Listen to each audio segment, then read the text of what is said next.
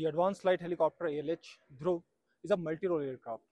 It can carry out various missions, for example, troop induction and de-induction, casualty evacuations, surveillance missions. It also works and trains in tandem with other variants of the aviation assets like Cheetal and RPAS.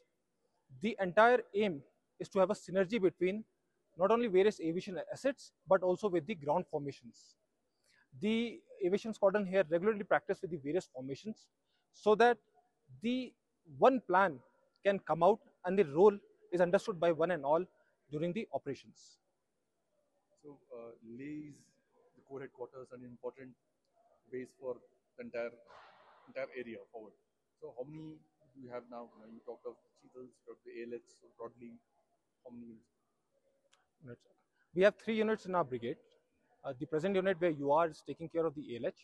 The other unit is taking care of the Cheetals, and the third unit is taking care of the RPAs. We have trained technical manpower to look and take care of these assets, maintain these assets, and they have their own technical proficiencies in the particular variant. How difficult is it to maintain Siachen? Because you have a specific task towards that area. How unique is that task? The maintenance is challenging. The spare movement from the rear echelon to here is itself is a big task. During the winter time, when the road closure takes place during the snow, then the only available effort is from the air. And then these spare parts from here are further moved to our vehicles, the Siachen base camp, and then further to the post. So it's a challenging task for not only us, but also for our formations, where we are getting all the support necessary to maintain this. But yes, it's a machine, complex machine. Challenges are there, and we are there to fight it.